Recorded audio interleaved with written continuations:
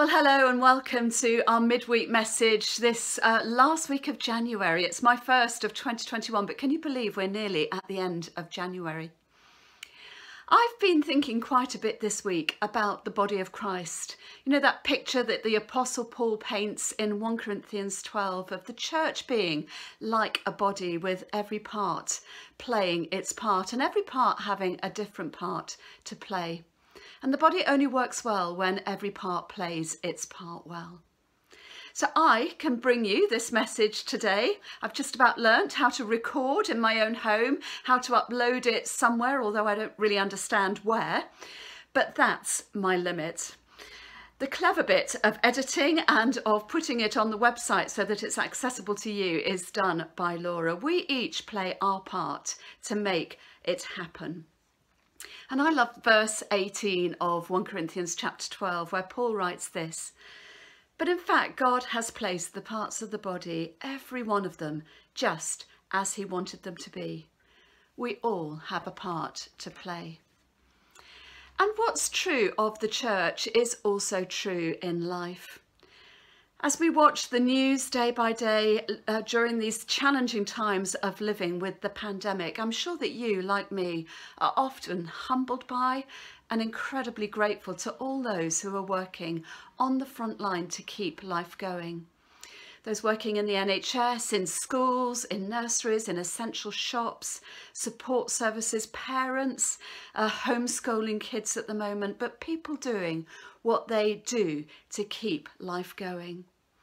And every so often we catch a little window into the reality, the cost, the challenge that this is for people. Perhaps we bump into somebody in the road who tells us just how tough life is for them or for their partner at this time as they're working.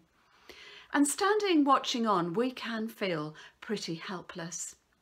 But you know, we can all play a part in supporting the whole. I've been reminded a couple of times this last week of the story in Exodus chapter 17. Joshua's leading the Israelites in a battle against the Amalekites down in the valley. And Moses is stood on the hill above praying for him, arms outstretched.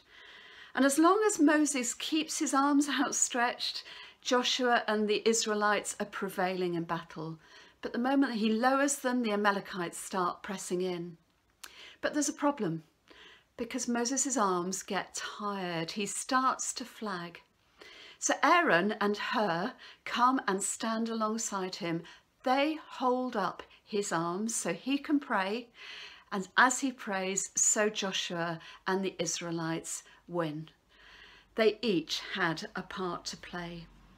And we can join in that work of prayer in supporting our brothers and sisters, those working on the front line. We've created a prayer wall on the St Michael's Church website, and we would love you to take a look at it, to add people and situations that we can be praying for, adding some prayer cover for at this time, and also to use it in your own personal prayers so that we can stand together and support those who are pouring themselves out to make life happen.